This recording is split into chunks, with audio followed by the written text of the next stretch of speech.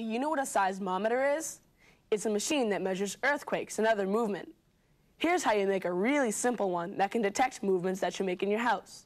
Here's what you'll need to make one. A cardboard box with its flaps cut off, a plastic cup, a felt tip marker, some string, a cup of small rocks, some clay, and some paper. Okay, here's how you make it.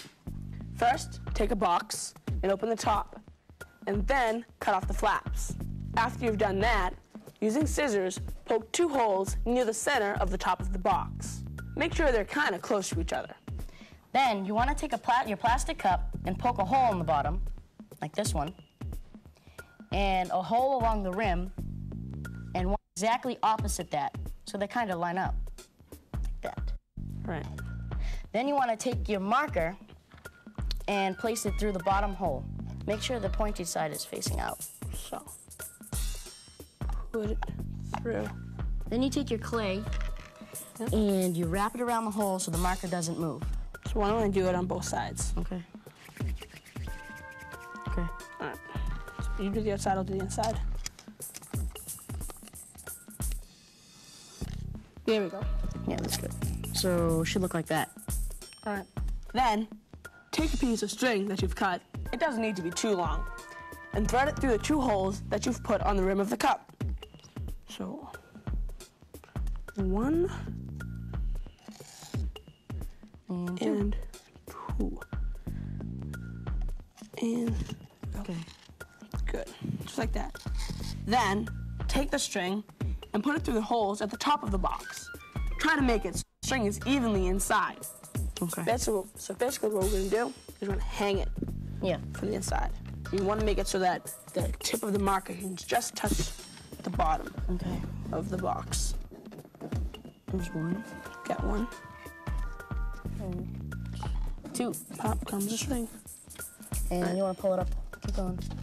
Hold on, let me take the cap off. Okay. Fix this clay. Tell me when you're ready. A little higher. Just like that? No, a little lower. Okay, right there. A little higher, a little lower. Now, you want to fill your cup about 3/4 of the way with something to weigh it down. Like marbles or bolts or anything heavy will work. We're going to use rocks. Okay. So now, fill it just a little bit. Is it touching the bottom? I'm going to see that right now. Oh, look in here. Just a little too high. Is it? Yeah, but there we go. Got it. So that's done. Okay. Then cut a piece of paper and put one end of it underneath the marker. All right. Make sure the marker is just touching the paper. Just touching? Yep. There we go, just touching. All right, so let's... You ready? Okay. Now, you're gonna tap it. I'm gonna pull it out. Okay. Whoa. Did it work? Yeah.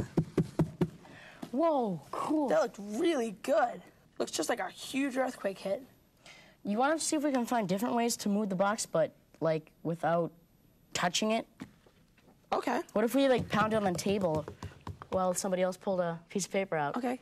Can I pound on the table? Yeah. All right. Come over here. Let's put that down right there. Okay. Okay. Just tell me when. Okay, go ahead. Ready? Yep. Whoa. Okay. Look at it.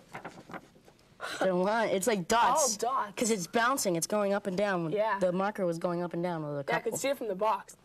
So, is there anything else you think might have affected that? Besides the pounding on the table, or the weight in the cup made it bounce up and down in the Maybe if we did something else to the cup, like add less rocks or more rocks. That might also work. Make a seismometer at home and try making some changes so that it can detect really small movements, like singing or talking softly. You can try putting the holes in the box closer together or add more weight to the cup.